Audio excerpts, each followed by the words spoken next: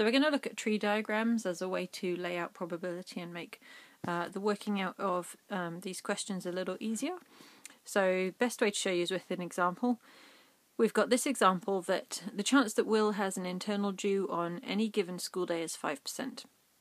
On normal days he's absent 2% of the time, but on a day with an internal due his absence rate has been 80%. Show this on a tree diagram. So first of all, we're just going to summarize that data at the top of this next slide so that we can have the space to do the tree diagram. So we've got probability of internal 0.05. Probability of absence is 0.02, but if an internal's due, it's 0.8. So we've got either the internal is due or it's not due. So we have this branch of the tree. We want to show the probability that on this particular day an internal is due. So that's where the 0.05 goes to. In this box here we need to put whatever would make that add up to 1, because we know that probabilities always have to add up to 1. So either he has an internal due or he doesn't, so that has to add up to 1. That's all of the possibilities. So this answer is going to have to be 0.95.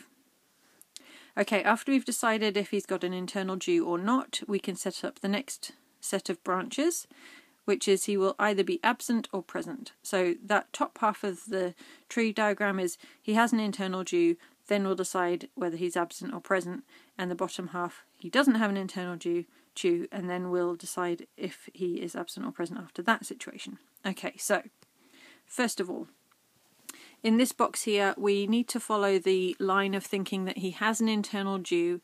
What's the probability that he's absent? So that's the 0.8. Again, remembering that our probabilities have to add up to 1. He's either absent or he isn't. There's nowhere in between. So that one has to be 0.2 to make that add up to 1. Now on the bottom half of the graph, if he's got no internal due, the chance of him being absent is 0.02. They have to add up to 1. So this one is 0.98 chance that he will be present. Okay, so we'll just copy this across to the next slide. Now what's the probability that he has no internal due and is absent? So we need to look for the branch that will give us that outcome.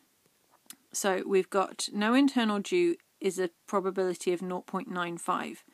We've got this "and" as our keyword here, which means that we are going to multiply. And the chance of him being absent on that branch where no internal is due is 0.02.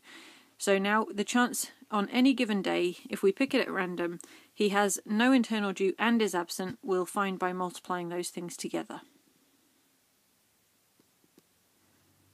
Okay, what about the probability that he's absent, no matter what? Okay, so we can have a look at either he's absent with an internal due, or he's absent with no internal due. So we already know that first one, that's the 0.019 that we just worked out. This one here will be the 0.05 times 0.8 to represent a day where he has an internal due and is absent. Now we can use this one or this one to get the answer that he's absent on that day. Now the key word "or" means we're going to add those probabilities. So we get the total probability of him being absent is 0.059. That means that on any random day that we pick, the chances of him being absent is that 0.059. So the key thing to remember with tree diagrams, if you're looking across the branches, you're representing something and something else, so you're going to multiply. If you're looking between branches, then you're thinking about something as happening or the other thing happening, so you're going to add those two branches up together, or maybe more than two.